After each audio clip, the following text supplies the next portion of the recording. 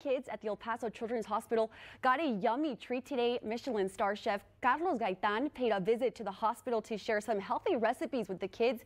ABC7's Sarah Correa has more details about the delicious day. Sarah. Well, Rosemary, El Paso Health Teaching Kitchen was full of little chefs today. The Children's Hospital partnered with Southwest University Culinary Institute to help family members learn to cook and eat more nutritiously.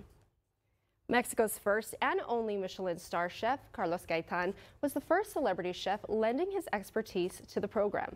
The little chefs today started off with some yogurt and topped it off with granola decorated in the shape of a flower. They also made waffles topped with Nutella, bananas, and strawberries. The kids got to work hands-on with Chef Gaitan, who taught them to be creative with the ingredients that are staples in everyone's kitchen. The children loved it. You know, it was wonderful to see them participate. They actually got to get right in there at the teaching kitchen and be able to cut up their vegetables and their fruit and be able to participate in making a great, nutritious breakfast.